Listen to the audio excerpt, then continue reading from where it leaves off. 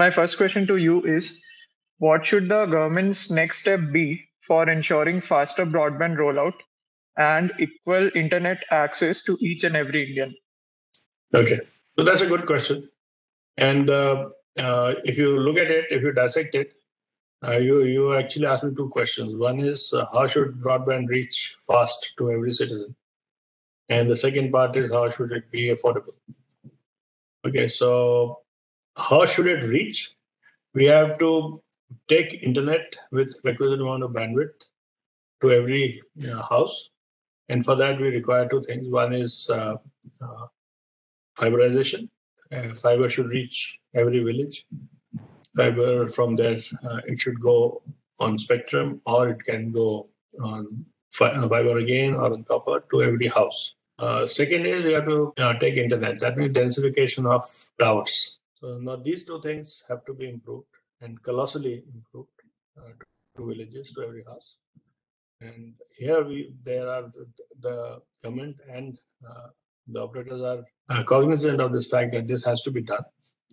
There are efforts being made from both sides that it has to be done at the fastest. The National Broadband Mission also is there, which shows the government's intent. However, there are issues which we can talk about later. The second thing is making it affordable. Now, the cost price determines the selling price. If the cost price is less, the selling price will be less. But if you want services at a cheaper cost than whatever has been invested in for it, that becomes difficult. And that is another challenge. So these are the things, if addressed properly, it will take internet to every citizen earliest and at an appropriate cost. Right. So, sir, my next question to you is, like we have seen you supporting the use of street furniture for 5G. Now, do you think it will increase the network rollout cost significantly for the telcos? No, I think there is a little difference of understanding there.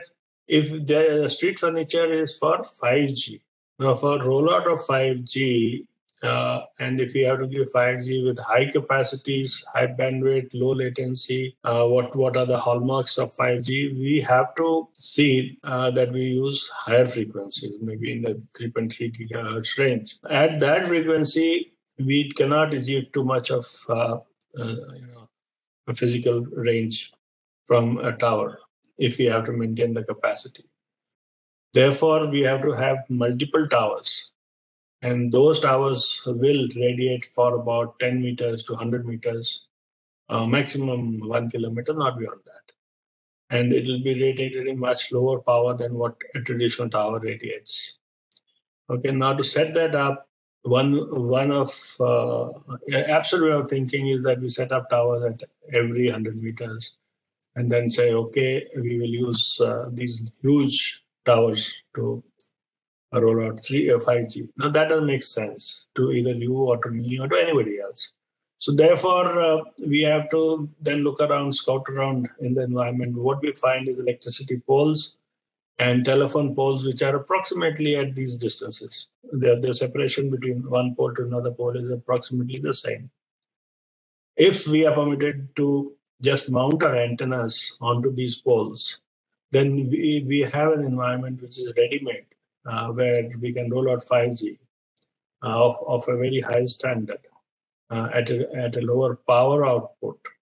And it will cover about 10 meters to 100 meters, like I told you. But the capacities will be huge. The capacities may go up to 100 times of what we are getting now. Speeds will go up substantially.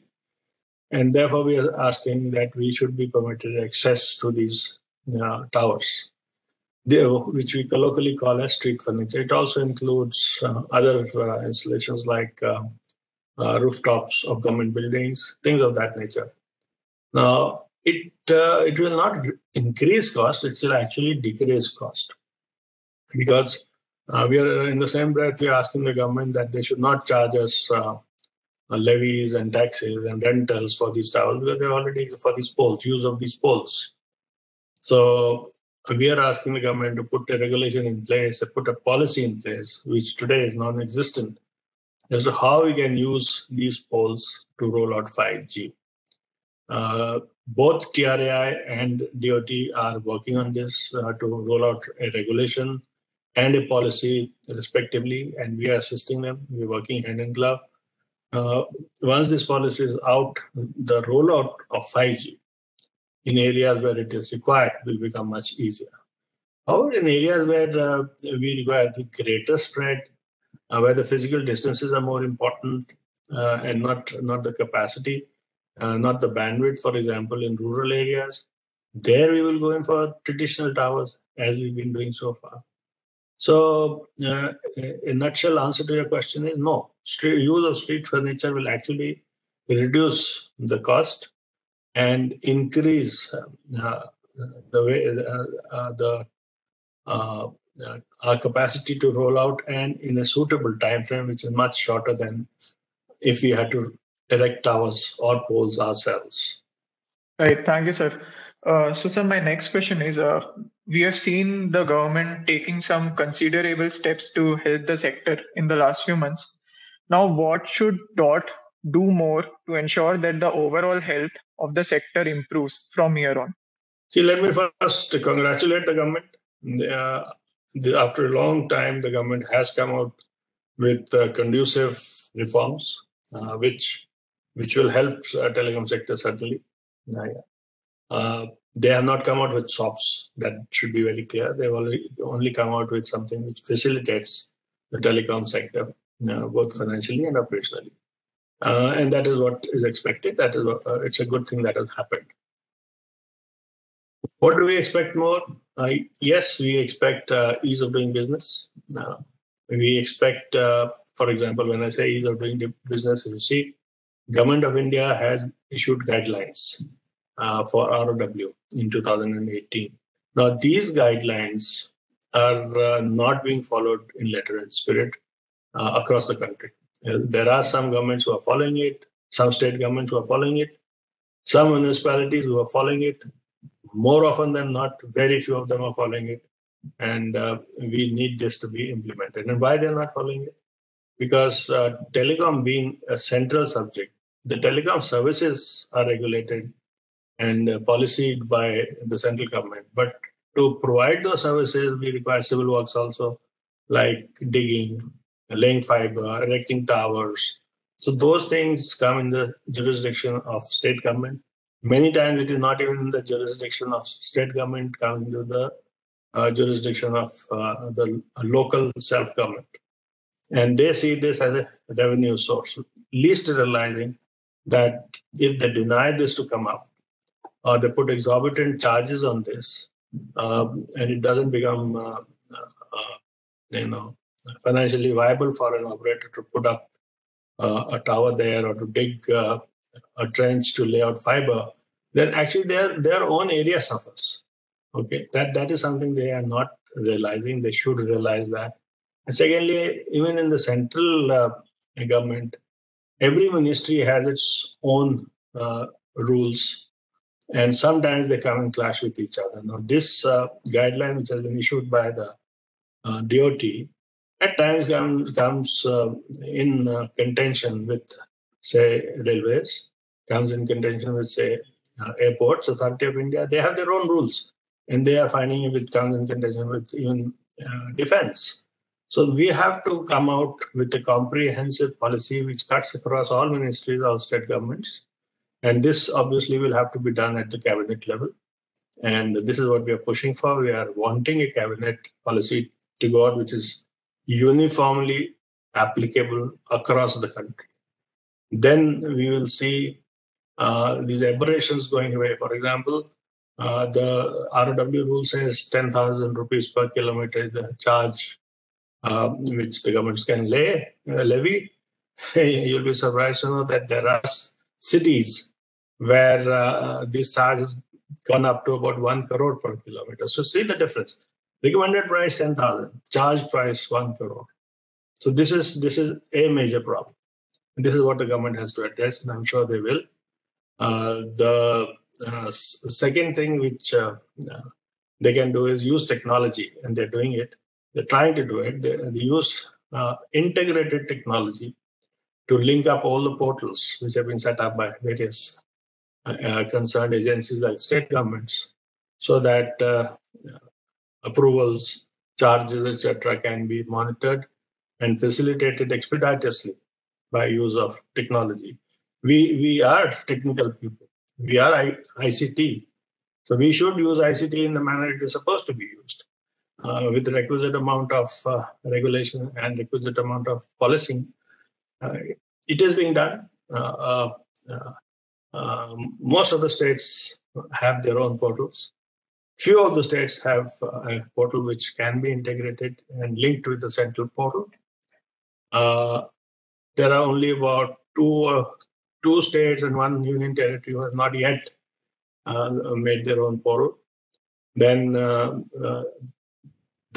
are only two states who have not come out with their ROW policies as a consequence of the central ROW policy. That should be done, and all policies should then follow the directives which have been given by the central policy. These are things what I'm referring to as ease of doing business. There are other small things which, of course, are there. Government has addressed some of them. Government is addressing more of them, and only then our infrastructure will get built. Once the infrastructure gets built, then only we can actually roll out the network. Without infrastructure, how can we roll out the network? And this is a facilitation exercise. The second exercise is making us financially capable of participating in rolling out a network and taking the 5G services to every citizen of this country. In that, the major portion of the expense goes towards spectrum auctions. Now, these spectrum auctions have been sold at an atrocious base price, resulting in about 60 to 70% of spectrum not being sold. So, spectrum is not something which you can hold in the cupboard and think that you may get some money out of it, or it will mature and give you better returns. It won't. So, actually, we lost out by missing the woods for the trees. We've been thinking that we will get very high prices, very high revenues for the government by keeping an artificially high base price. But now in 5G, if we follow the same principle, there will be problems. 5G is capital intensive. 5G does not have a ROI in sight yet because there are no use cases which will get us that type of ROI. And therefore, government has to look at this pricing very carefully. And we have given our responses to the consultation paper, which has been brought out by TRAI, in which we asked for very substantial reduction in the prices. We are maintaining that forbearance should be there. Let the market decide the price. Why are you putting a base price? There are competitors. Automatically, pricing will be decided and will settle down at the level at which it can be actually sold as per market forces. So we are insisting on that principle to be followed, rather than controlling it at artificial prices and not selling off the spectrum fully or in the percentage that we anticipate it to be sold. That will be good for the country. Okay? So these are some of the measures that need to be taken, and which will facilitate the telecom sector to go forward with greater energy and with greater will to take telecom services to the citizens at a very low price. Even now, we are the lowest in the world. We don't want to break that. We want to continue to give the services at one of the lowest prices in the world, and also give high quality services, which India has been giving. So government is looking at all these aspects. We are consulted, and we have given our inputs. Let's see how it goes. 5G, you must understand, Tane, is a different kettle of fish. Kettle of tea. The point you must understand is that up to 4G, the revenue was coming only from auctions. Okay. Now, there will be revenue from auctions, but there will be manifold more revenue from the industries which are going to flourish by use of this network. 5G is meant for connected world. 5G is meant to connect machine to machine, machine to human, which means Industry 4.0 can be enabled only if 5G is there. And the revenue which will come out of this industry will far surpass any type of revenue that you can get from standalone telecom. That is something that the government must realize, and they must be forced. They must look at it strategically rather than looking at it tactically. And that is important for the industry, important for the country, and more importantly, it is the most important thing for service telecom services to go to the citizen at a very very affordable price. Right. Thank you, sir. So, sir, continuing with the topic of spectrum, for the upcoming spectrum auctions, what are your views about different methods for spectrum allocation to both telcos and SATCOM players? Like SATCOM players want it to be allocated in an administrative manner, and then telcos are against it. So, what are your views on that? So whenever there is scarcity or where there are more contenders for any article, everyone will have his own view as to how it should come or how it should be administered. So I suppose this is no different. Uh, this is something that people will have different views in different sectors.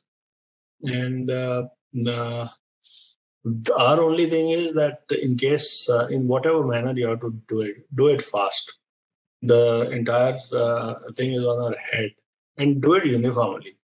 You, if say, if you see the OTT players, for example, if they are going to give same type of services, ICT services to a citizen, what TSPs give, then you can't say that the OTT players will be governed by different rules and the TSPs will be governed by different rules. So our contention has been that please use the same rules for the entire sector who give the same type of services, irrespective of who the person is or which sector you're talking about. Right, sir. So, sir, how prepared is the telecom industry for another lockdown if it happens? Like, is the infrastructure up to speed? Are the telcos doing enough? If there's another lockdown, how do you think India will face the calamity? You got an experience behind you? In the first lockdown, everything came all of a sudden. The telecom sector was the only sector which reacted immediately, and we could provide the services throughout the lockdown without a break. So, if we could do it at that time, I don't see any reason why we can't do it now when we are expecting that such a thing can happen. Of course, we are prepared. We are definitely prepared. We are also saying that there were some areas which were gray in the last lockdown. For example, telecom workers were not declared as frontline workers. We have asked the government that in this current scenario, they should be declared as frontline workers. They should be given free access of movement so that the telecom services don't suffer. Technically, network-wise, we have no problems, but movement, feet on street, at times becomes a problem because if you have to take a pass for every time that you move from one place to another, or you are not given vaccination because you don't come into the priority group, then that actually becomes a damper. So that is what we have asked the government. That the duty has been very supportive. They have written to the Home Ministry, they have written to the Health Ministry to support us in this and issue out notification for this purpose. Okay, sir. Taking the cue from COI, GSMA event last week, what kind of committee and institution are already in place with respect to the deployment of small cells? And what kind of infrastructure does the country need in order to assist the future of 5G? Yeah, let me take the last part first. I already covered that in my answers previous to this question. I already told you that we require huge amount of fiberization at this point of time. The fiberization of our towers is only about 30%. We want it to go up to about 70 to 80%. So fiber rollout has to be facilitated.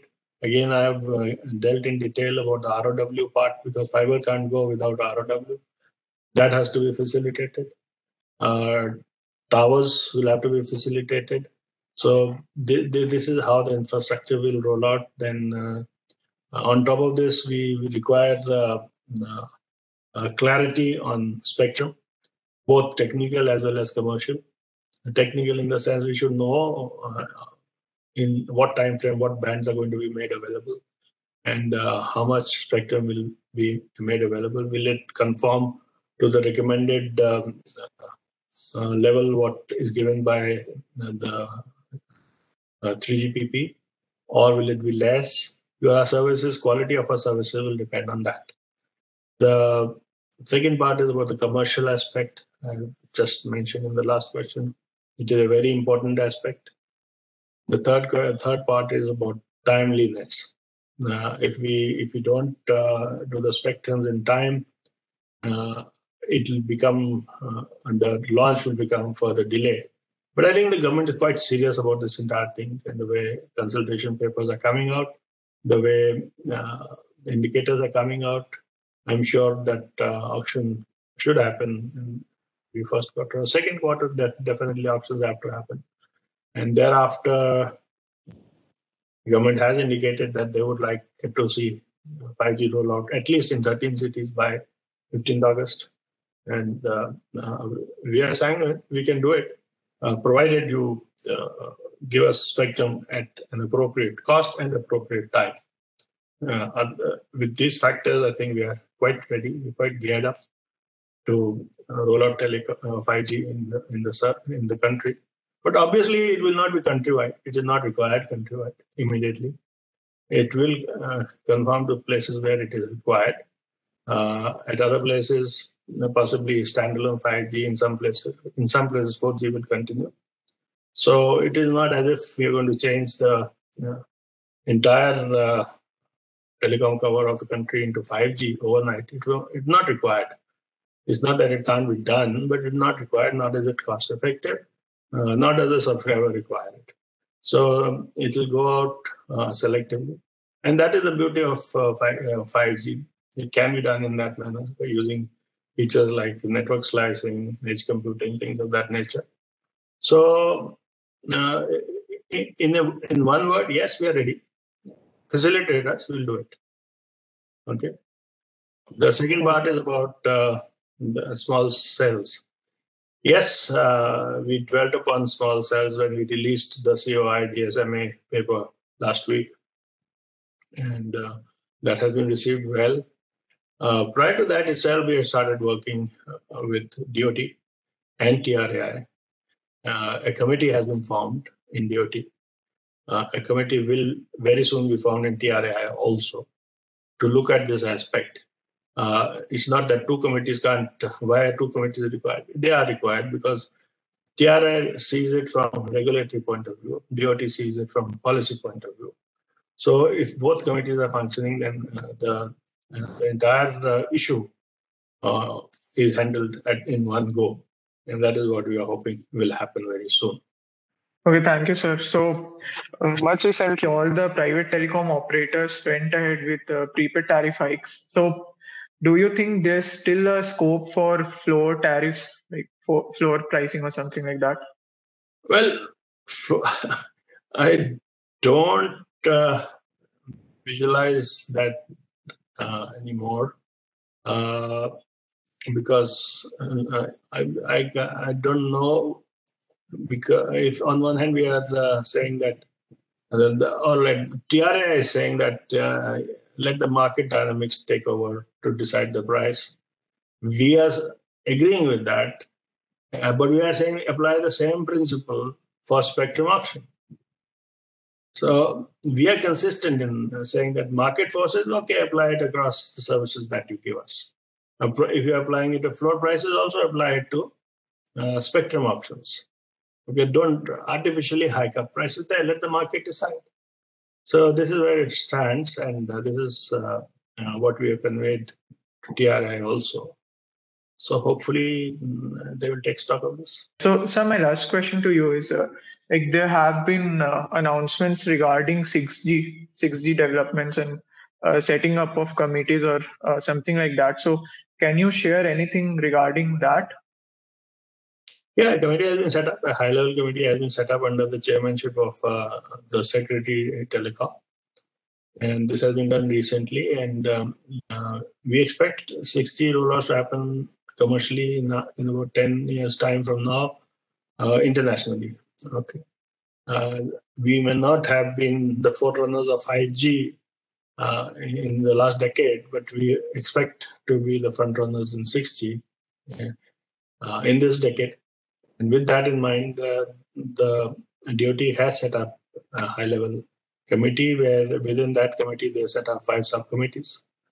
And they're deliberating on various aspects of 6G, both technical, regulatory, and policy. As we speak today, there is a meeting going on for in one of the subcommittees. There are we are represented there. I am on on the committee. Then two of my colleagues are on uh, all the 5 subcommittees, and there are OEMs, there are academic people on all these committees. There are various stakeholders on the committees. We have also requested the government if they can also include the TSPs individually in some of the committees. Hopefully that will happen. But fast work has started. I hope and I think we will be the front runners in 6G. Right. Thank you, sir. That will be all from my end. Thank you so much for your time.